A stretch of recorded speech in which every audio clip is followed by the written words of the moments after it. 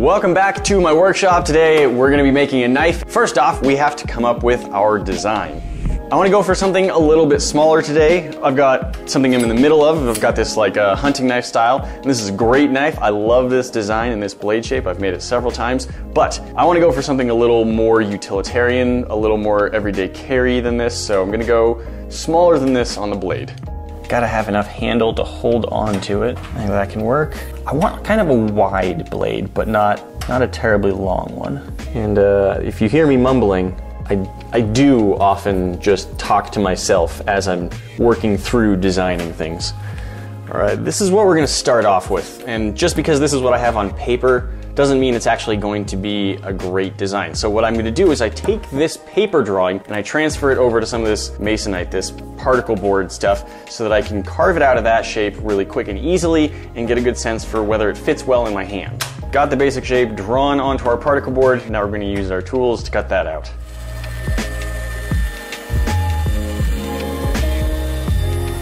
I got the roughest shape cut out of the knife on the bandsaw, and now I'm going to be using the belt grinder with a very rough belt on it. Get it shaped a little bit more.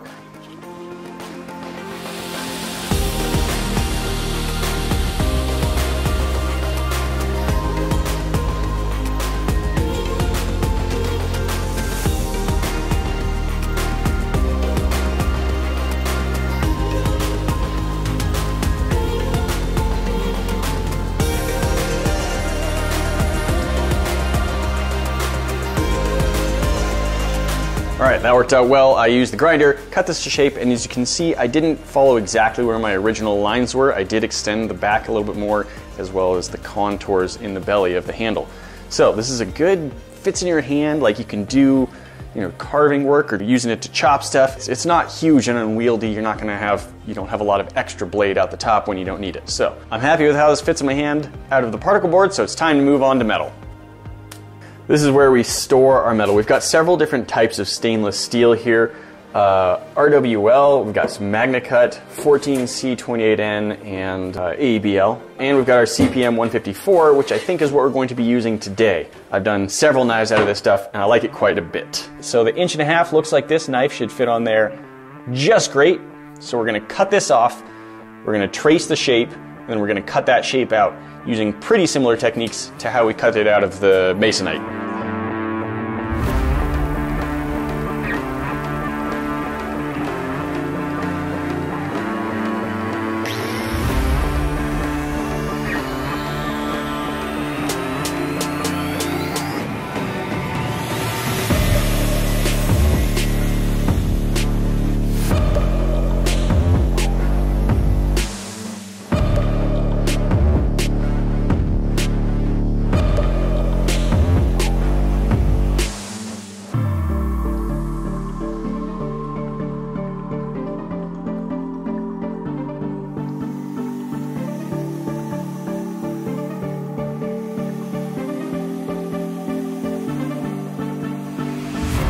Just like with the masonite, now that we got the rough shape cut out, we take it over the belt sander and we clean that profile up.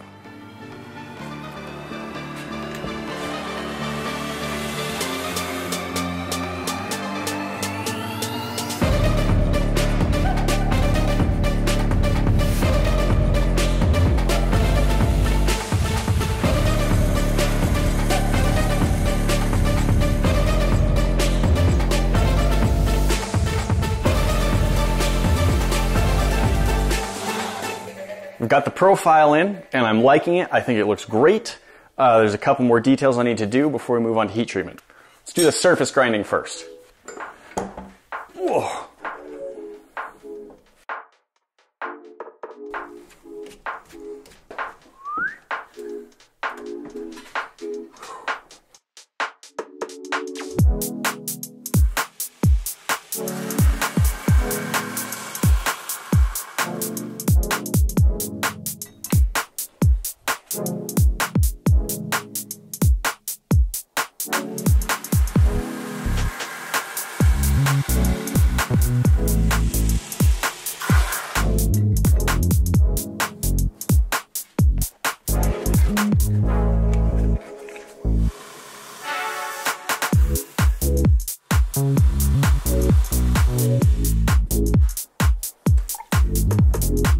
right, let's go add that spot, which has a specific name and I can't remember what it is right now.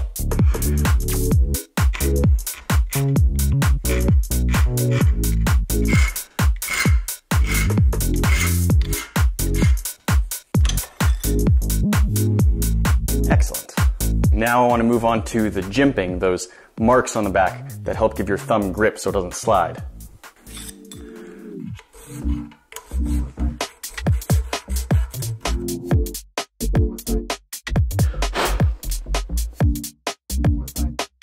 We've got the surface ground, we've got the choil added, that's what the little notch is called, I forgot, and we have the jimping, or the grip for your thumb on the back. However, there is one other thing I forgot, and I would be very upset if I heat treated the knife without it, is we have to put holes in the tang for the pins and for weight reduction. So I'm going to go over the drill press and put in several of those.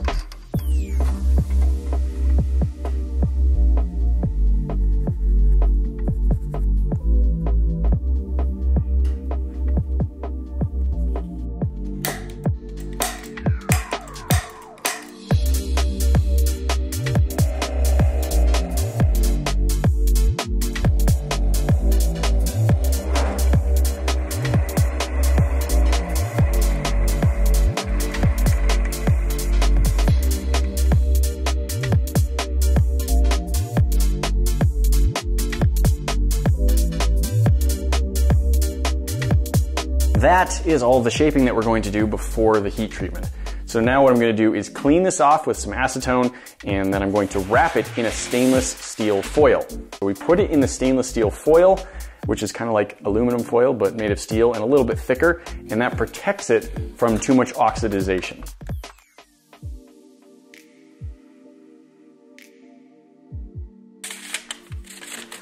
By pressing lightly on the foil, you can kind of see the shape of where the knife is inside the foil. All right, our knife is in the envelope, so now it is time to heat it up. I've got this heating kiln, which has been staying nice and hot at 1,950 degrees. However, when I open it and put the knife in, it's gonna lose a lot of heat, maybe as much as like 100 degrees.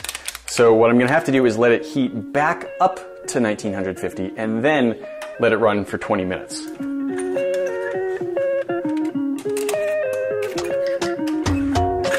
I already see it already dropped down to 1900, and it'll probably keep dropping for another minute or so before it starts going back up. Now that the knife has been heating up at 1950 degrees Fahrenheit for almost 20 minutes, about 1 minute away, we're going to take it out of the kiln. I'm going to put it between these metal plates, drop this top plate down onto here.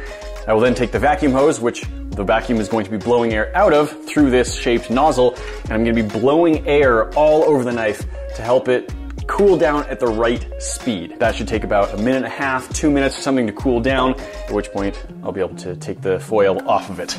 All right, let's go.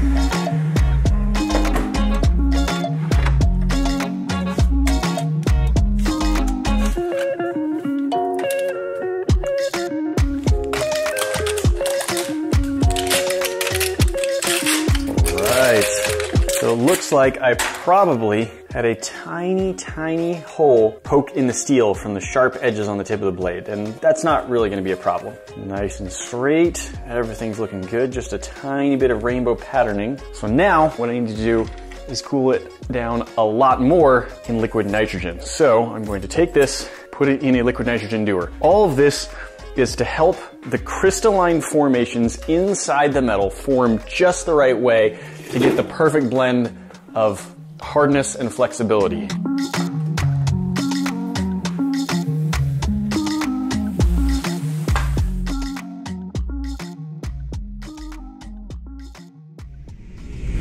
The heat treatment on the knife is done, and I did the tempering. That was 2 cycles of going into the oven at 400 degrees Fahrenheit for 2 hours each. let it cool down in between, and actually threw it into the liquid nitrogen. That's supposed to maybe help a little bit with the toughness of the finished blade. Now what I'm going to do is a quick test to see how hard the steel is, to make sure all of that works correctly, and then it's on to grinding. To grind the blade, we need to know exactly what we're grinding toward, and that's going to be right down the middle of this. So I'm going to smooth off the blade face here. That will let me scribe a couple of lines on it to show where I'm trying to grind to. So first I'm just going to put a fairly smooth belt on the grinder and clean this edge up.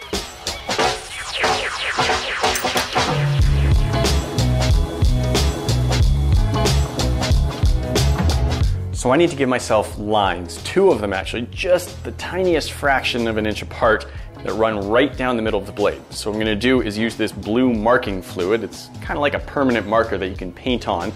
And then I'm going to use this tool, which is a depth gauge. It lets me measure very precisely how high off of this surface I am, and it has a carbide tip on it, which will scribe right through the marking fluid onto the metal itself. That should give me a nice line that I can pretty well remove later with acetone when it's time.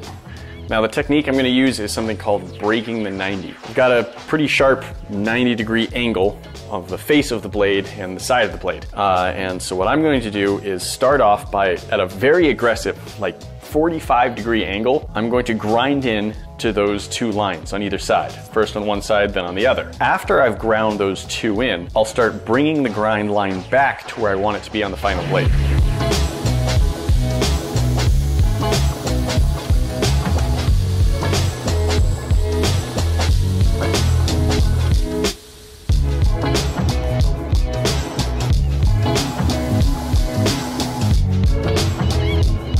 Broken the 90, and now what I have is a very thin line running down the center of the blade. It's far too thick to be a cutting edge. It's probably 1 to 1.5 millimeters wide at this point, and I'm going to try and mostly leave it there for most of the knife grind. Now what I need to do is bring that thin line that I just ground back to the thickness that I want the whole blade.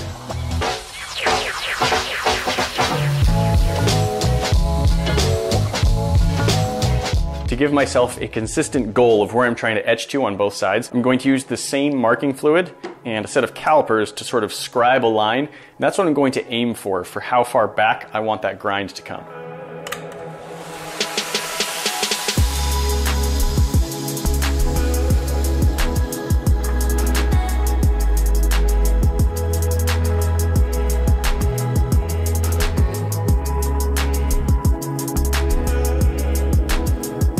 Pretty happy where I've got the grind. I like the shape, it's pretty symmetrical and nice and centered with a very thin, straight grind along the blade edge. And so now I'm just gonna do a little bit of surface conditioning.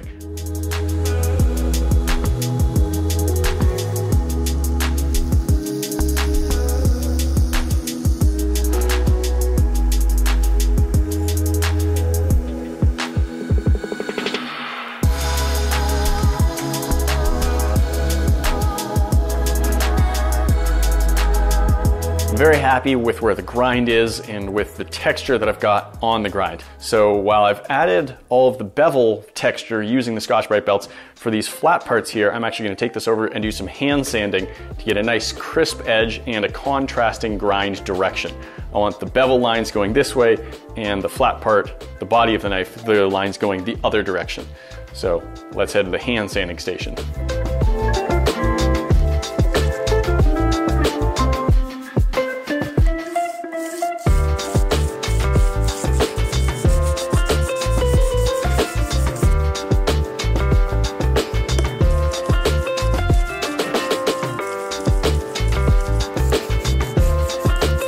Right, I am pretty dang happy with where the blade is. It's nice and the bevels look good. The brush texture on the bevel looks good with the straight perpendicular lines on the back of the body. So it's time to move on to making a handle. First, I got to decide what materials I want to use for the handle. I have a bunch of options. Let's take a look at some of them and find something that's going to work well. I think I'll use this for a top bit. I think I'll put a spacer made out of the G10. What's this? It's a nice warm brown color. I don't know exactly what it is, but I like it, so we're gonna try it.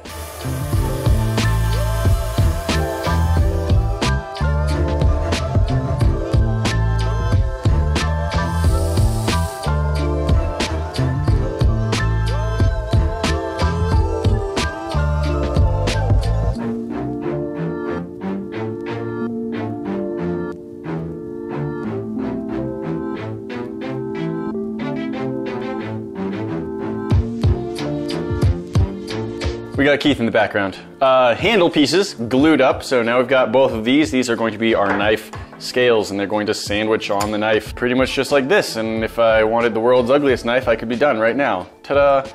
However, I think I'm going to shape them a little bit. So I have to get both of these surfaces nice and perfectly flat so they'll attach well to the knife. I have to drill 3 holes in each one in just the right spots, and I have to add some shape to the front of the bolster area. After I've got those steps done, I can glue it onto the knife and let that glue dry overnight.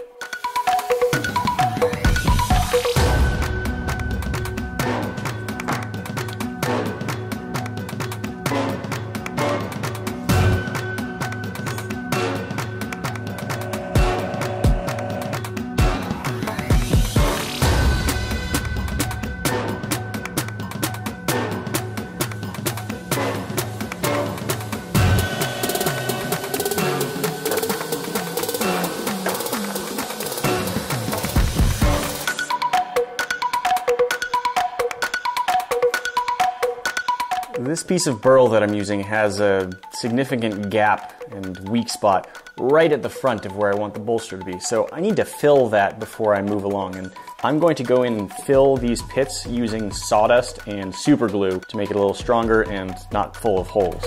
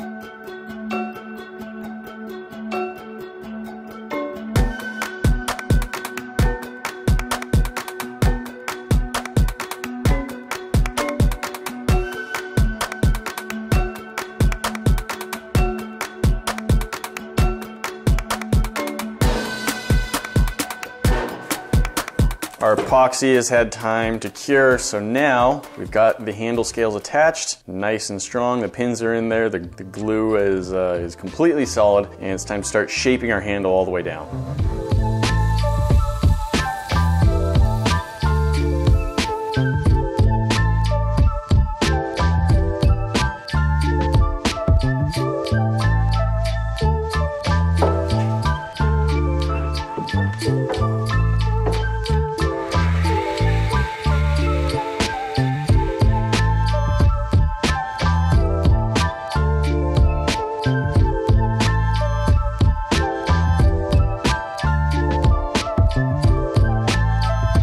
I've done a lot of the machine shaping, and now I want to do a little bit more refinement on the handle. So I'm taking the whole knife over to this knife vise, which is designed to hold the knife by the blade and let me work on the handle from all sorts of different angles.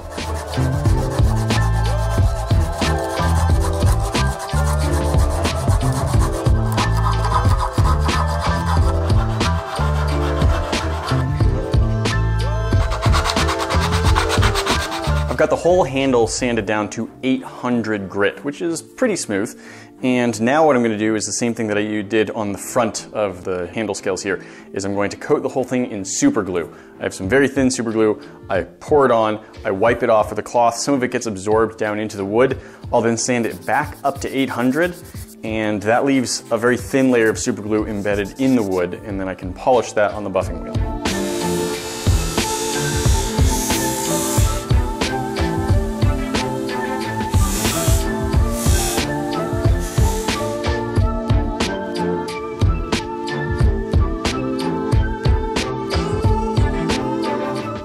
Not too far from the end now. The only things I have left to do, I believe, are to add my mark onto the blade and then sharpen it.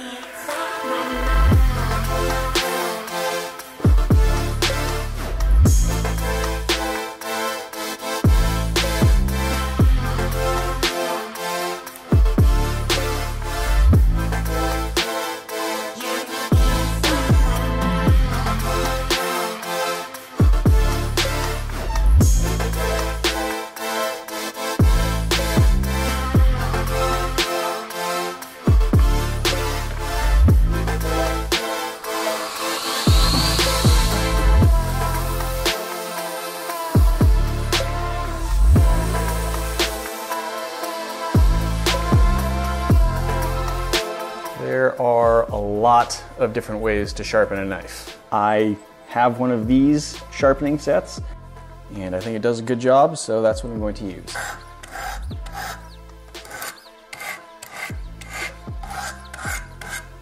Okay, just to make sure that I'm getting the angle right, or that I'm getting a good consistency, I'm just gonna draw with a permanent marker right along the edge, and then I'm gonna do a couple passes on either side and see if all of the marker is being removed. If it is, then great, it's doing what I'm supposed to do.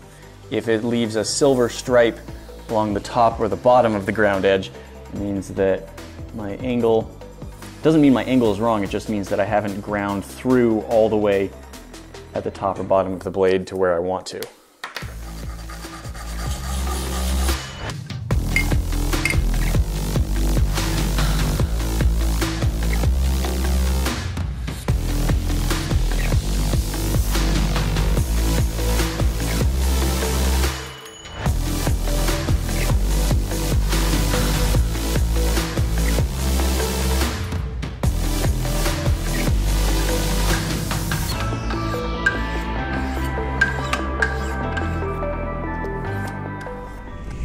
All right, now that it's sharp, this knife is complete. I'm pretty happy with this. It fits nicely in my hand. It's not overly bulky. It's the kind of thing you just maybe have on your hip and it's not gonna weigh you down much.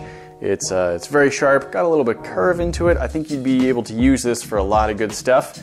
And I really like, I like how that turned out. Got a decent point, but it's very sharp, but it's not like very tapered, so I wouldn't be worried about like stabbing this into a piece of wood or something if that was my goal.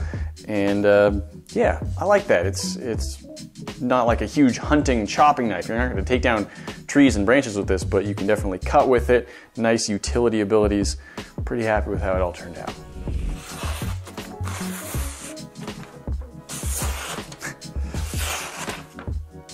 I'm used to making knives with much longer blades, so I can like slide the whole blade down through it instead of this little shorter blade where I don't have as much play, but there you go.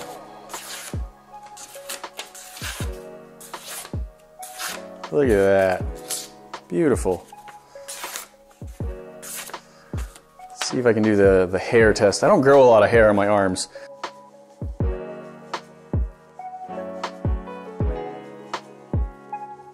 It's not exactly the best whittling test in the world, but I do have a popsicle stick here and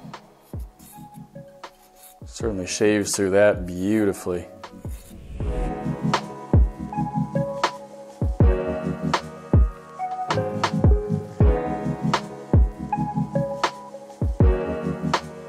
Thanks so much for watching. It's been really fun showing you guys how I make a knife, and I'm gonna keep doing this more in the future. This knife is going to be available for sale, but it is going to be offered to my Patreon supporters first. So if it's still available by the time you're seeing this video, there should be a link down in the description. If it's sold, then better luck next time. Guys, all of your support means the world to me, and it's what makes making these videos possible. So the normal things like, comment, and subscribe to the channel, those are great. You can ring the bell to get notifications about when I upload new stuff, but I am also just starting out. And if you know of anyone who enjoyed watching me before when I was on the King of Random, go ahead and let them know that I have my own channel now if you think they might be interested in seeing what I'm up to.